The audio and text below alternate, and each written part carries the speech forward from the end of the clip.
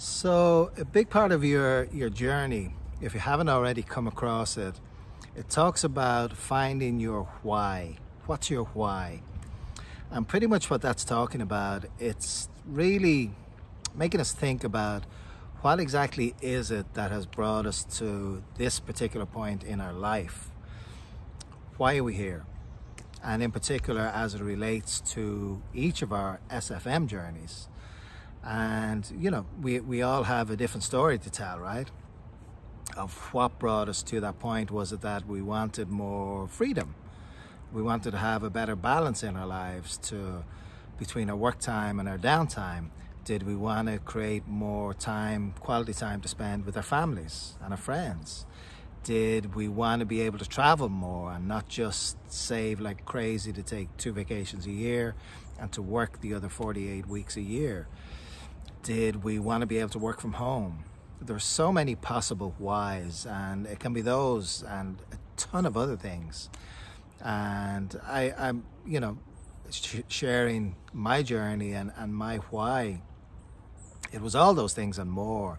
For me, my biggest why, and I started to realize it very quickly after I joined the SFM family, that the biggest why for me was in finding a passion that had been missing from my life for a number of years.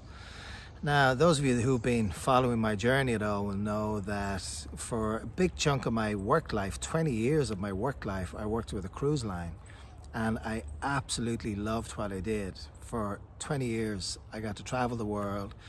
You know, I got to educate myself continually because I was working alongside all these other nationalities and different cultures. It was incredible. And I was still passionate about that when I walked away from it at 20 years, because much as I loved it, it was preventing me from doing other things.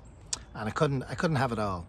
I couldn't have everything. So when I stepped away from that, I over time tried to replace that with another passion. And that took me to Hawaii for a couple of years and Italy for a year, and now here on Grand Cayman in the Caribbean. And it's taken me quite a while to find that a replacement for that why. And I mean, listen, at one point I had set up my own company previously that was in hiring, which I didn't have a passion about, being honest about it. It was a means to an end. I worked with the Ritz-Carlton, an incredible brand. I worked with Ritz-Carlton down here for a while. I didn't have a passion. I knew what I was feeling, and it wasn't what I knew what I could feel. And then I worked in sales for about 1.5 years. And then I found the SFM community. And within a week of me starting on the training modules, the way that I explained it to a couple of people at that time was that I'm home. I found my new home. I could feel that passion was going to be absolutely available on my SFM journey, that it was going to give me the opportunity to work from home and to have that beautiful quality of life, to make it an amount of money that, to be honest, I could have dreamed about. And I had no complaints about what I was earning before, but this business model gives you way beyond your wildest dreams, potentially, if you put in the work. So I have found out very quickly my why is in finding that passion that just gives me energy when I wake up in the morning.